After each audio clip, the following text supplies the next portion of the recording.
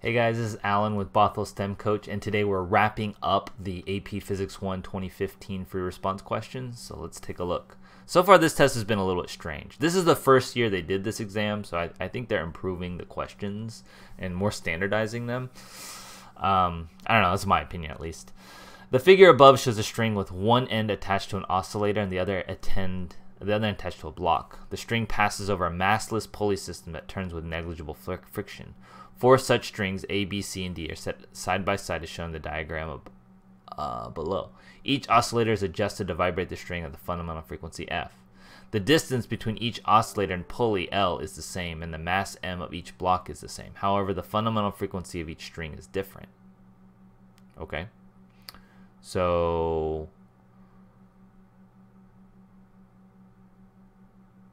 LM.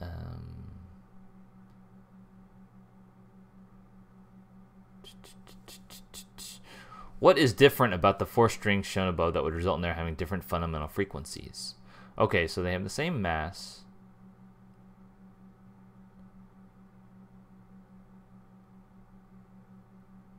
Same mass. Hence, FT has to be the same.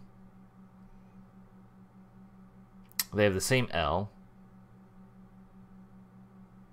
Okay, so we need a few equations here, right? So, they gave you this velocity equation. Why does this matter? Well, the velocity is also equal to lambda times f. Okay. Now, because all of the L's are the same, in the fundamental frequency, the wavelength is the same. The frequency is different. So wavelength is same because same L, same length of the rope, but f varies. Different fundamental frequency, right? That's what they kind of are telling you. So that implies V varies. Like V is different among the four strings. The velocity must be different. Because if for F to be different and the lambda to be the same, V has to be different. Okay, so V is different somehow. What aspect of V could be different? Well, in the square root of this square M over L, L is the same.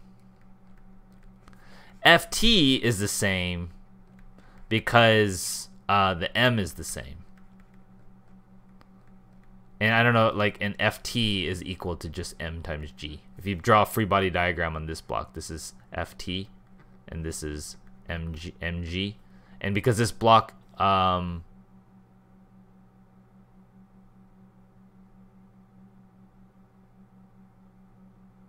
I mean, unless this thing is it's not falling, right? It's just we're assuming it's up here. That means FT has to equal mg. There's no acceleration on this block, so FG and the same. So hence the mass of the rope,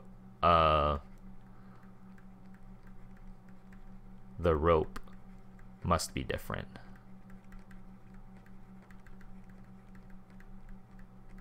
Okay, so this is the key part, and I kind of outline it. You would have to explain it in paragraph terms, but how I just described it to you is how you would write it out. A student graph's frequency is a function of the inverse of the linear mass density. Will the graph be linear? Okay, so F, which equals V over lambda, which is equal to the square root of FT over M over L over lambda. This is the linear mass density. This is not a linear relationship between this and this. Nonlinear. Because it doesn't it's not like F would have to equal some constant times M over L. And this would be a linear relationship. K times M over L, but it's not. The frequency of the oscillator connected string D is changed so the string vibrates in its second harmonic. On the side view of the string below, mark and label the points in the string of the greatest average vertical speed. So it's going up and down. Remember, the fundamental frequency, if this is a stuck point, like anchored, then this would be the initial frequency And the first fundamental would look like this, right? So the points where I have the average, where this is the entire wavelength, I want to, so this is 1, 2, 3, 4, 5, 6, 7, 8, 9, 10, 11, 12. Then 1, 2, 3 is where the maximum is, and then 1, 2, 3 is where this maximum is. Those points right there. Okay, those would swing up and down the most. Okay, let's take a look. For reasoning that since the strings have the same length, and since the wavelength, fundamental frequency, all four waves have the same wavelength, which I did. For reasoning that since the wavelengths are the same, different frequencies have different velocities, which I did. The same mass, and therefore the linear mass must be different since Ft is not equal to m over L. Or strings of different masses. Okay. Different linear mass density, different total mass, different thickness of the same material. Okay, so I'm just describing that the mass of the rope is different, even though the length is the same. For combining F lambda with that to refer to such equation, the equation leads to the conclusion frequency not be proportional inverse. Points of graded are at the 3, 1, 2, 3, and 1, 2, 3 from the end. Okay. All right. So that wraps up that question and that exam. So I hope you enjoyed. I hope you learned something. That was kind of a weird test, in my opinion. Some of the questions were really easy, and some of the questions were really strange, I guess. But I hope that helped.